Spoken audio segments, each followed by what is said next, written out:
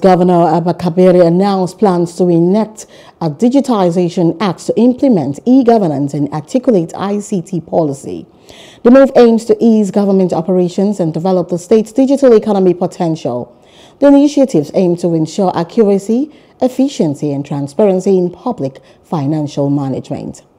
It is therefore gratifying to note that the Kano State Development Plan has already taken steps to articulate an ICT policy known as Kano State Digital Economy and Strategy.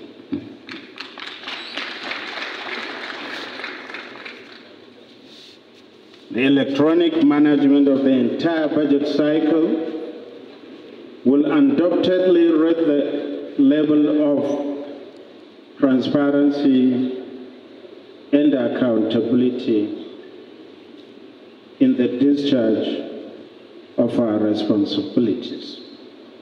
This will be actualized through liberating specialized software and online platforms to automate and streamline many manual tasks in budget formulation as well as financial reporting. Hello, hope you enjoyed the news. Please do subscribe to our YouTube channel and don't forget to hit the notification button so you get notified about fresh news updates.